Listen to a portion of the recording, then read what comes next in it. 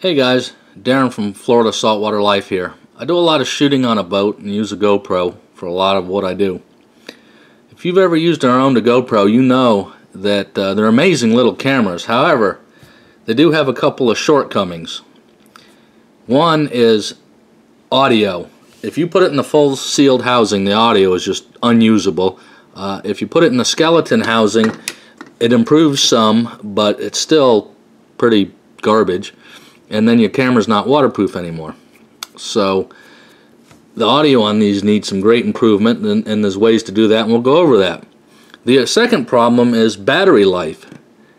They just will not hold up to a whole day's worth of shooting, so there's ways around that. I'll show you how to run both a mic and all-day power.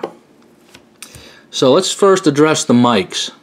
One of the most popular choices out there, albeit expensive, and I don't own one, is the Rode VideoMic Pro. They're $200, but they're like the standard of the industry for vloggers and whatnot. They're an amazing microphone. But being out there on the boat getting wet, $200 just isn't in my budget.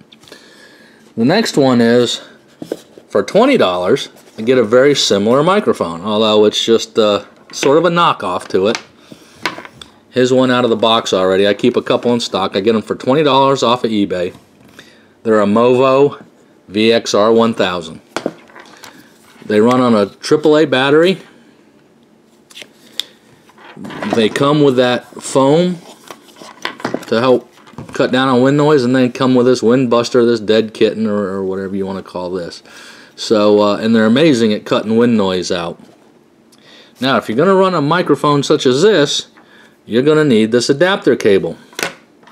This is the, I highly recommend the GoPro factory one. It's good quality. If this thing is loose in here and you're bouncing this around, you'll get clicking and crunching noises, and it'll ruin your video.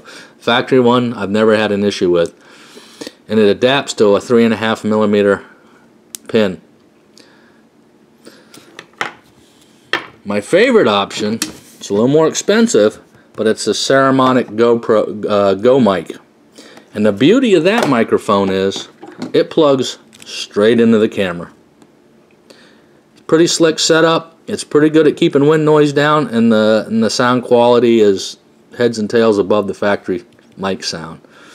So this stuff I use and get wet and all. I always keep a brand new spare one on hand, like the Movo VXR 1000 and the GoPro, the Go mic. I keep extras of those on hand. They're relatively inexpensive, and if I need to shoot, I need to shoot. I need the sound to work. The other option we have here, and I'm not real thrilled with this one. I purchased this and wish I hadn't. Although it's a good mic and it's very compact. I don't know how to pronounce the name, but it's Edutige, I guess. ETM001. It's a very compact microphone, and the sound quality is pretty darn decent out of it. But it doesn't come with a windsock. So the mic itself I got off eBay for $27. Then I had to get the fur windscreen, which is an EWS 003.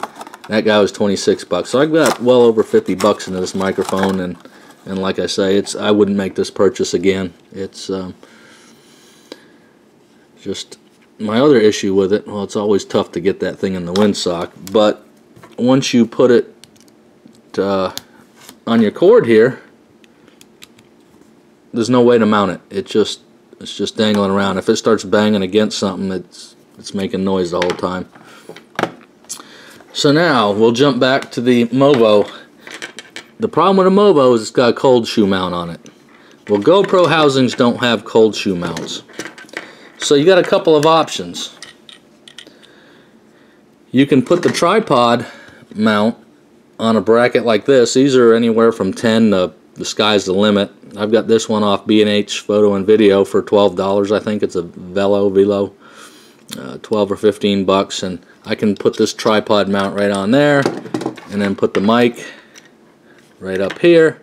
But it's rather, it makes a nice handle and all, but it's rather sizable and bulky. Another option you have is these little aluminum housings out of China. several brands. They're probably made all in the same place, but they're under a bunch of different names. This one is, I don't know how to pronounce this either, P-U-L-U-Z for Hero 4. I bought this off of Amazon for $28 and then bought a UV filter for another $8. It's a 37mm filter to protect my lens. I went with this one. There are cheaper options, but they didn't have this back door. What holds your camera in is you just drop your camera in there and then crank down on this screw, and it squeezes your camera in there. I didn't really like that idea. And then a lot of them don't have this protective area over it either for your lens. So your camera's just hanging out there to scratch the lens. It didn't have the back door to keep it in. But once you put your camera in there, she's in there. And then you have a place to mount your microphone, your cold shoe. Now this guy has a 1/4-20 screw on the bottom, so you can use a bracket such as this. It'll thread right on here if you want. It comes with the GoPro swivel mount, so you can put it on the floaty handle or whatever other mount you want to put it on, and you got your windproof mic right there. So that's a pretty slick setup. Now the battery life. Here's the problem. Once you plug a mic into that port, you can no longer get your power cord to it. And you're powering a mic, so it's draining your battery quicker. So the hack or the way around that is buy a battery backpack. Now I'm a big fan of GoPro factory stuff, so I went and got the factory. There's less expensive ones out there. The battery backpack for the Hero 4 is $50, but it simply snaps right on. You can plug your power cord into that, and then the other end's the USB. So you can do anything from plug it into a computer to plug it into a cell phone battery backup, one of those little sticks or boxes that have power. How I'm running this is I plug it into a cigarette lighter adapter and plug it in a cigarette lighter on my boat or in my truck or ATV or whatever I'm using the film on. Now when you start plugging all this stuff in and putting the battery backpack on it, you can't use the standard housing. You need openings. So you've got to get or have the skeleton housing with all the openings in it. So you're no longer going to be waterproof. So there's a skeleton housing and I can get to everything. Now, because I'm shooting on the boat and taking so much spray and getting so wet, what I've gone and done is I've taken a standard housing that's all sealed,